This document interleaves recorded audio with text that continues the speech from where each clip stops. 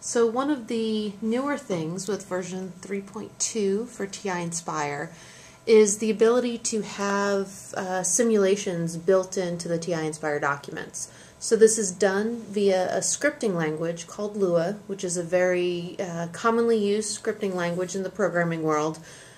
And while we don't expect lots of folks to go out and program, the efforts that some of our teachers are creating in different organizations we work with are really rich activities to be able to explore math and science concepts. So in this example, we're kind of the students giving the setup of what the activity is around, and then in the next page in the document, we're able to now explore a concept. So here we have our energy skate part where the student can skate away, and as the student can change variables, change the friction of the ramp to see what happens to the skateboarder as they're going back and forth. But all of this is done via a simulation in the background.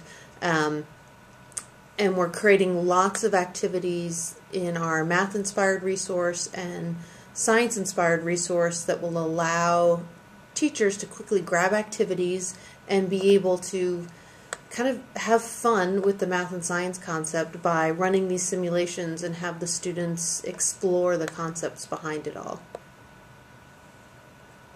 And again, these documents are going to work. We're looking at it on the computer, but the handheld's going to be able to do everything that we're looking at right now. Yeah, so it's amazing to see students with just the handheld being able to play with this much control over a simulation and see what happens. So what happens in various atmospheres with different ramp shapes, and they can really explore what the concept is.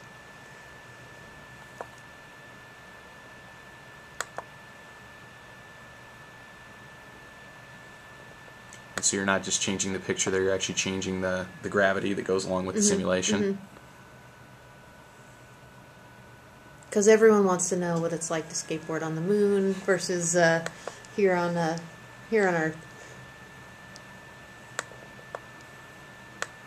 And the graph that's adjusting in the background is the various energies. Okay.